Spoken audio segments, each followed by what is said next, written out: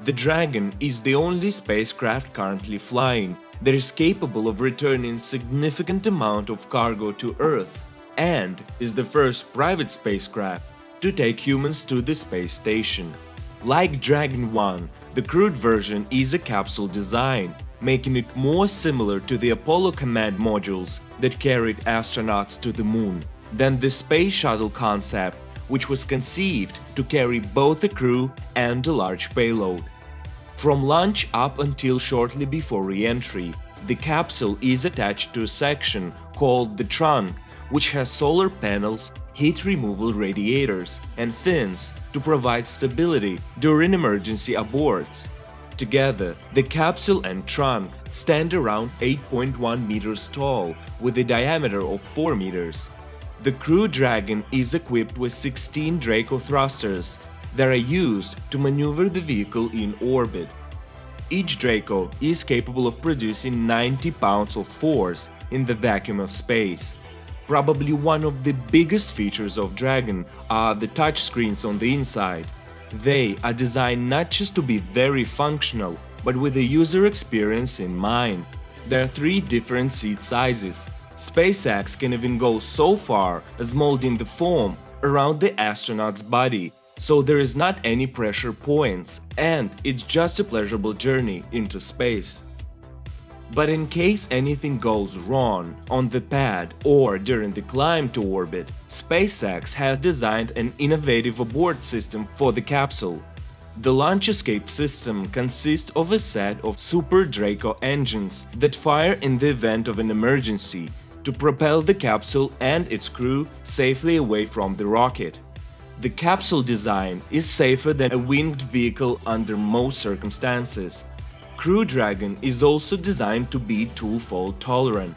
This means that any 2 things can fail, such as flight computer and a thruster, and the spacecraft can still bring the crew home safely. The vehicle is designed to dock with the space station autonomously, that is, without having to be guided in by a human. There are GPS sensors on Dragon, but also cameras and imaging sensors, such as LiDAR on the nose cone. All these sensors are feeding data back to the flight computer to calculate the distance to the space station and the relative velocity. The flight computer then uses algorithms that determine, based on this information, how to fire the thrusters to most effectively get to the docking target. The vehicle's lifetime in orbit is limited to a few months because of its solar panels, which degrade in the harsh environment of space. When it returns to Earth, the Crew Dragon can't simply land on a runway like the space shuttle.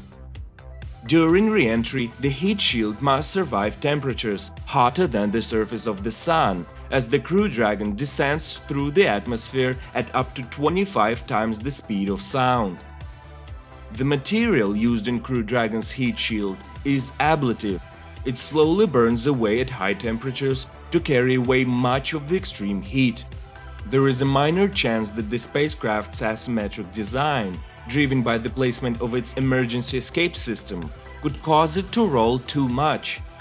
Elon Musk has said in the past that this issue, known as roll instability, has been extensively studied, but that it still worries him.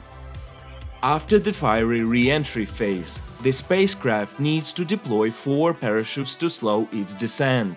Finally, the Crew Dragon splashes down in the Atlantic Ocean, 450 kilometers off the coast of Florida, where recovery ships can take the astronauts to safety and retrieve the capsule.